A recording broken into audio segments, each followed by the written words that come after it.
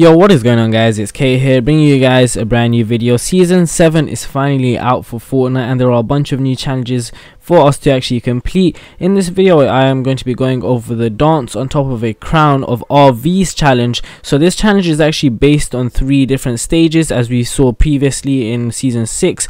So yeah, it's kind of the same concept where you dance on you do something in terms of in one game, and then after you unlock that, you have to do the second stage, and then the third stage, and then there's a final stage. For this one, there's only 3 stages, but I am going to be focusing on this first stage, which is dancing on top of a crown of RVs. Now it's very simple. There is only one location that you need to go to, and it's here. I have a emote for you guys on the map for you guys all to see. So yeah, just go to this location here. As I've shown you guys, it's in Paradise Palms. It's right at the bottom of the map, and yeah, all you guys have to do is literally just go to this location and start dancing. That's it. The thing is, there is probably going to be a bunch of people at this location as well, so yeah, you are going to be wanting to go to this location really fast and dancing straight away, then I guess running away in a sense to get some weapons. There is usually a chest lying around, but obviously I wouldn't recommend going for it because someone else might be going for it at the same time, and if they kill you before you can even dance, then I guess it's a waste. You are going to have to do it for another game.